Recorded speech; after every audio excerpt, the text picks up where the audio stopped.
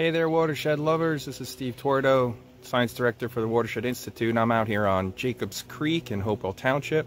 It's one of my favorite creeks. It's one of the ones that we monitor pretty aggressively, and I thought I'd come out and share with you one of the ways that we do monitor it is through these long-term continuous data monitoring sensor stations.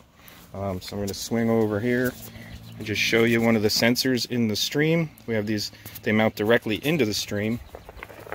If I lift this up, you can see the two different types of sensors we have on here.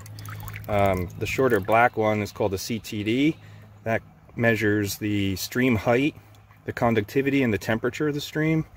And the longer silvery probe there is a turbidity sensor. So that basically measures how cloudy the water is, how turbid it is, and how much erosion we're getting in the stream. You can see they're a little dirty. I'm going to give those guys a good cleaning when I'm done here.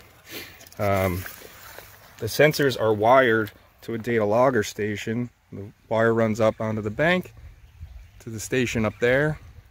So here we are up at the data logger box.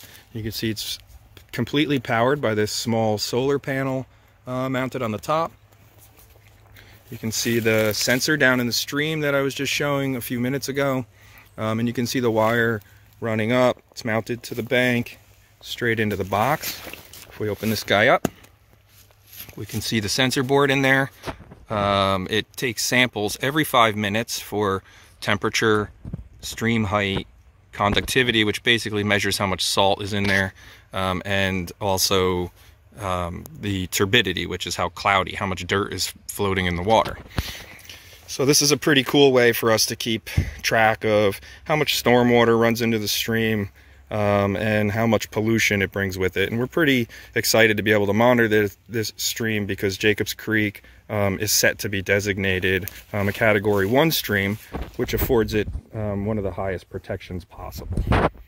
So thanks for watching. Be safe and healthy.